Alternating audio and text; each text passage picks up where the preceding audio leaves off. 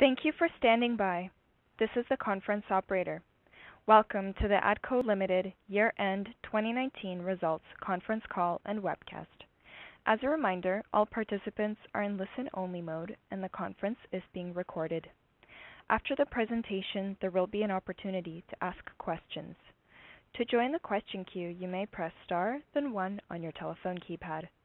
Should you need assistance during the conference call, you may signal an operator by pressing star and 0. I would now like to turn the conference over to Mr. Myles Dougan, the Director of Investor Relations. Please go ahead, Mr. Dougan. Thank you, and hello everyone. We're pleased you could join us for our fourth quarter 2019 conference call. With me today is Executive Vice President and Chief Financial Officer Dennis DeChamplain, Senior Vice President and Controller Derek Cook, and Vice President, Finance, Treasury, and Risk, Colin Jackson. Dennis will begin today with some opening comments on our financial results and recent company developments. Following his prepared remarks, we will take questions from the investment community. Please note that a replay of the conference call and a transcript will be available on our website at atco.com and can be found in the Investors section under the heading Events and Presentations. I'd like to remind you all that our remarks today will include forward-looking statements that are subject to important risks and uncertainties, and for more information on these risks and uncertainties, please see the reports filed by ATCO with Canadian securities regulators.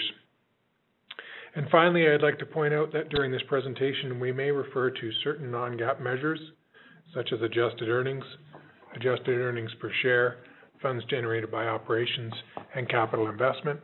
These measures do not have any standardized meaning under IFRS, and as a result, they may not be comparable to similar measures presented in other entities. And now I'll turn the call over to Dennis for his opening remarks. Thanks, Myles, and good morning, everyone. Thank you very much for joining us today on our fourth quarter 2019 conference call. ATCO achieved adjusted earnings of $365 million in 2019, or $10 million higher than 2018. ATCO's ability to grow its adjusted earnings during a period of slowing global economic activity and significant political, economic, and social change is a testament to ATCO's diversified portfolio and resiliency. Higher 2019 earnings were partially due to incremental earnings from ATCO Structures, which was busy working on the LNG Canada Cedar Valley Lodge contract. ATCO Structures has also successfully repositioned its business to capture new opportunities and customers. ATCO Structures continued to grow its global space rental and workforce housing rental earnings in 2019 by adding to the existing rental fleet. They also opened a new space rental branch office in Colorado to supplement the established workforce housing business and growth in permanent modular construction in the United States. They have diversified their customer base in the last few years by expanding into permanent modular construction of multifamily housing, schools, hospitals, and other institutional buildings. In 2019, permanent modular construction of hotels was added to the expanding list of diverse structures they can manufacture. They completed the manufacturing supply for a Marriott Fairfield Inn located near Oakland, California. Manufacturing work for a second Marriott hotel in California is already underway and will be completed in 2020. These diversification opportunities supplement the ongoing workforce housing projects we are well known for and continue providing for our global natural resource customers.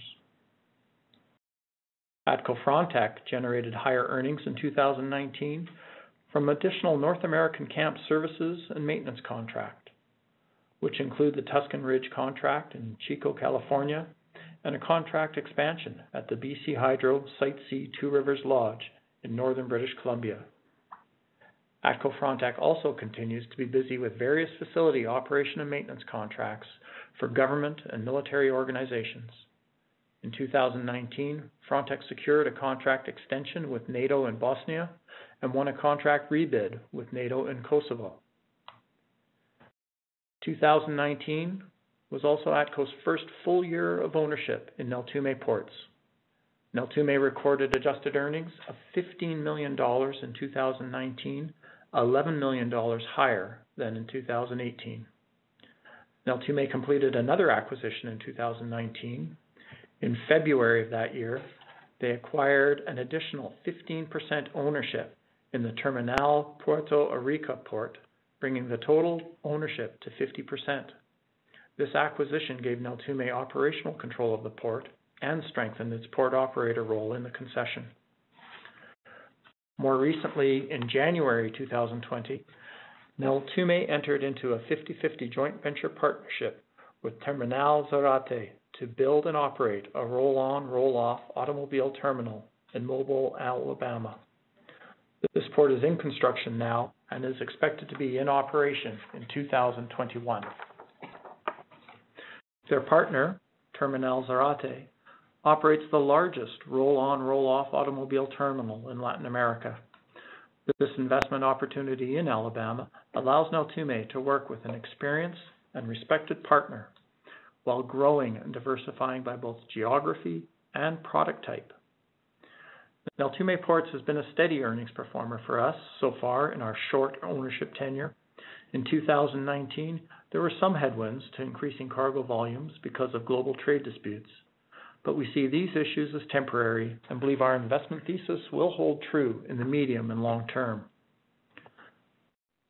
On the energy side, Canadian Utilities continues to be a steady earnings contributor for ATCO in 2019. Maintaining stable year-over-year earnings was quite an achievement, considering that 2018's adjusted earnings included $18 million associated with the Alberta Balancing Pool's termination of the Battle River Unit 5 PPA. Canadian Utilities also recorded $6 million in earnings in 2018 due to an early energization incentive at Alberta Powerline for completing construction ahead of schedule. Due to all the great work of Canadian Utilities employees, they closed that earning gap in 2019. In January, we declared a first quarter 2020 dividend with a 7.5% increase over the dividends paid in 2019. ATCO has increased its common share dividends every year for 27 consecutive years. We're very proud of that track record of dividend increases. ATCO's dividend payout ratio continues to be lower than the average of Canadian utility peer payout ratios. That lower payout ratio gave ATCO some additional room to grow the dividend while maintaining its financial strength. Going forward, we will continue to work to create additional value and create the right environment for future dividend increases. That does conclude my prepared remarks, and I'll now turn the call back over to Miles. Thank you, Dennis, and we'll turn the call over to the conference coordinator now for questions. Thank you. We will now begin the question and answer session. In the interest of time, we ask you to limit yourself to 2 questions. If you have additional questions, you are welcome to rejoin the queue. To join the question queue, you may press star, then 1 on your telephone keypad. You will hear a tone acknowledging your request. If you are using a speakerphone, please pick up your handset before pressing any keys. To withdraw from the question queue, please press star, then 2. Webcast participants are welcome to click on the Submit Question tab near the top of the webcast frame and type their question. The ATCO Investor Relations team will follow up with you by email after the call. Once again, anyone on the conference call who wishes to ask a question may press star 1 at this time. Our very first question comes from Linda Ezergailis with TD Securities. Please go ahead. Thank you. I'm wondering if you could give us some context beyond just some of the trade dispute headwinds that you saw emerging last year related to your ports investment. Are you seeing any impact of the coronavirus on your ports business, and might you see some prospectively? How are you adjusting your outlook to reflect this development? Thanks, Linda. Good morning. There's been very limited impact that we've seen so far in our ports business.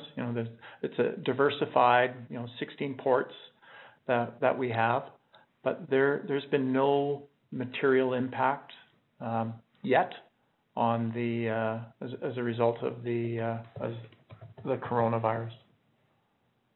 Okay. and that would be your expectation going forward, or I guess it's a dynamic situation. Yeah, but who's to know? I mean, Europe went up in flames in just a few days, so we'll see. Where we have our pandemic plans. Neltume has their pandemic plans, and we're continuing to operate. And right now, our operations are not materially impacted. Let's all hope they continue not to be. Yes. Yes. So furthermore, on your Neltume business, very interesting toehold into Alabama and a different type of roll-on, roll-off terminal. Can you talk about what sort of additional opportunities there might be in North America and what the cadence of those might be? And then can you comment on the roll-on, roll-off? Is that expected to be a significant new line of business for Neltume, or is this more of maybe an opportunistic partnership?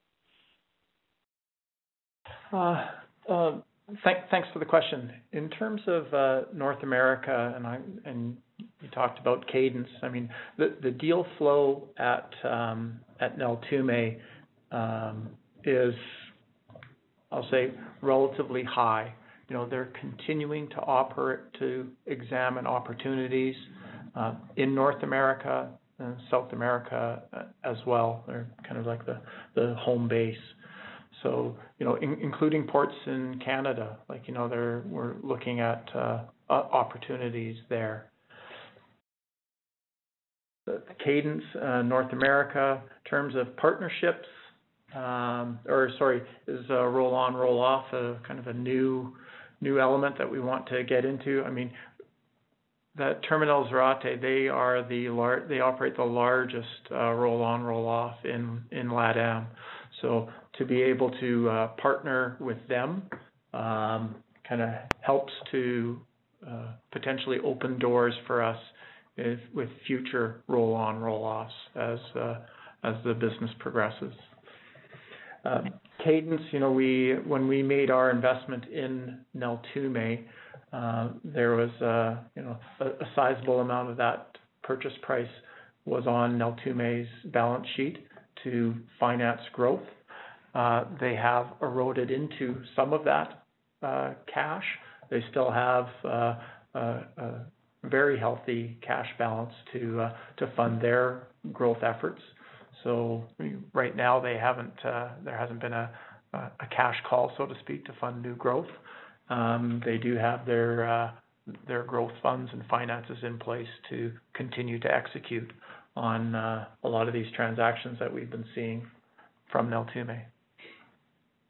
That's helpful context. Thank you. I'll jump back in the queue.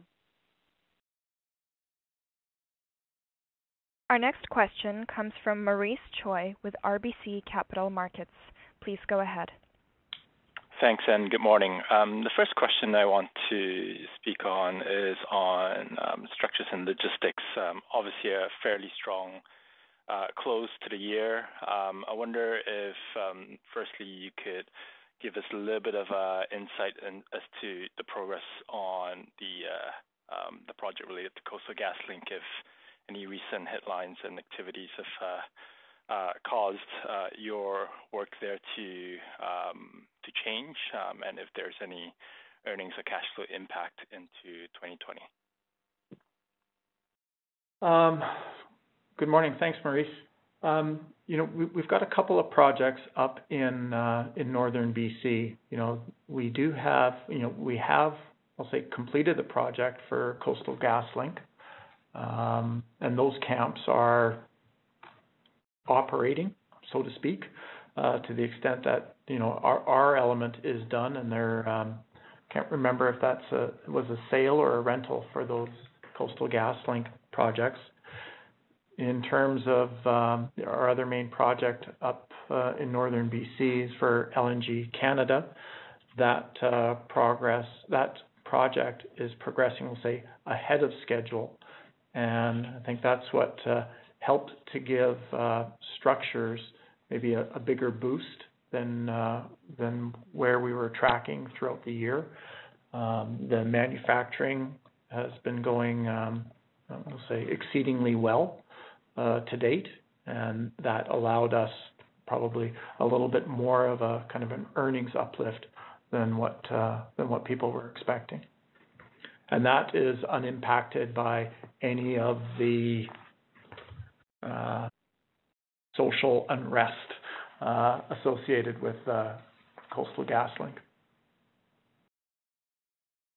I suppose as a follow-up, are you expecting 2020 structures and logistics to be as strong as this year, or should we think about it as being some of the 2020 results that would have been recorded has been pushed to 2019?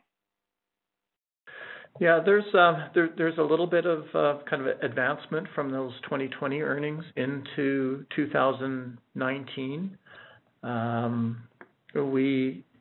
We continue to secure new contracts in our ATCO Structures business, particularly in Australia and in the United States. They have a strong lead list.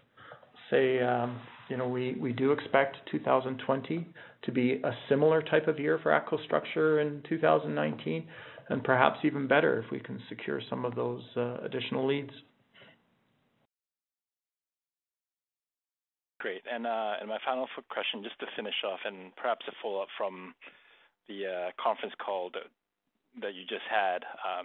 It's about dividend and dividend payout ratio. As you mentioned, there is some room in the ATCO payout ratio to rise a little bit further, and hence there was a higher percentage of increase for 2020. What do you see as an appropriate payout ratio for an infrastructure company like ATCO? And to that end, who are the kind of peers that you think of when you set your mark? Yeah. Right now, given the heavy weighting of ATCO's portfolio in Canadian utilities, I think ATCO probably around 80% regulated earnings through its investment in CU.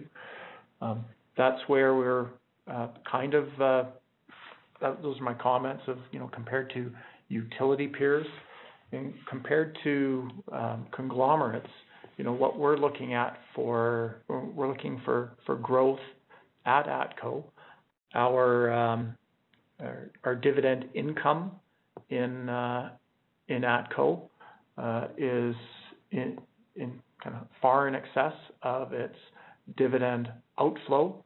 So we are retaining cash in order to help the financial strength and fund growth prospects at ATCO. I think right now we're comfortable with that the payout ratio in ATCO in those in the 50%, the 50s, I'll call them, for ATCO. Great, thank you very much. Thanks, Maurice. Once again, if you have a question, please press star, then 1.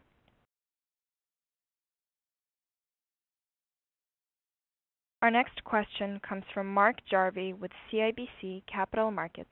Please go ahead. Thanks. Just wanted to clarify a little bit on the commentary around maybe a bit of the pull forward in structures and logistics, and just looking at the timing on some of the contracts in California and Australia.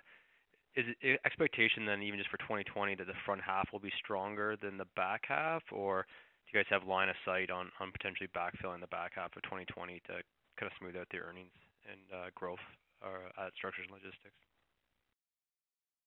Yeah, good question, Mark. I don't have a quarterly forecast in front of me for structures. We were slow out of the gate in 2019 in structures, kind of back-end weighted into Q3 and Q4, especially as LNG Canada got rolling. So we'll continue to see LNG Canada rolling through Q1 and Q2.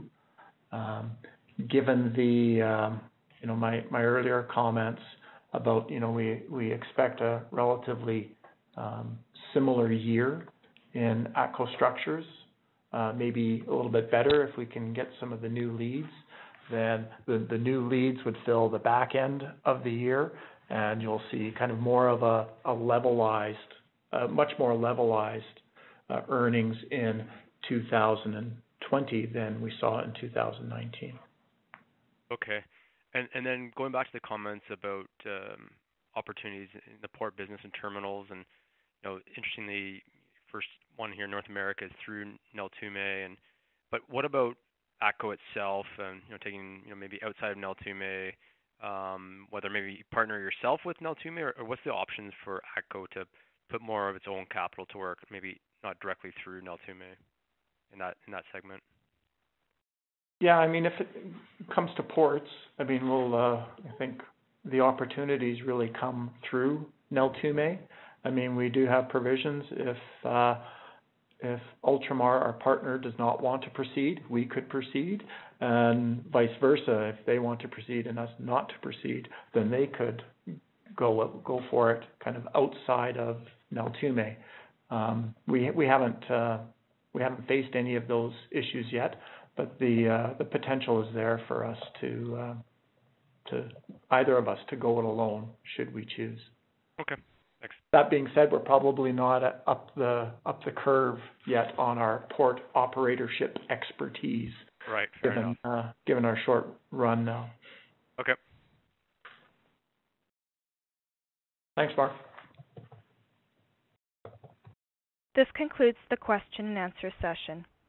I would like to turn the conference back over to Mr. Myles Dougan for any closing remarks. Thank you, Anastasia, and thank you all for participating today.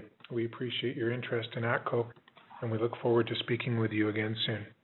Bye for now. This concludes today's conference call. You may disconnect your lines. Thank you for participating and have a pleasant day.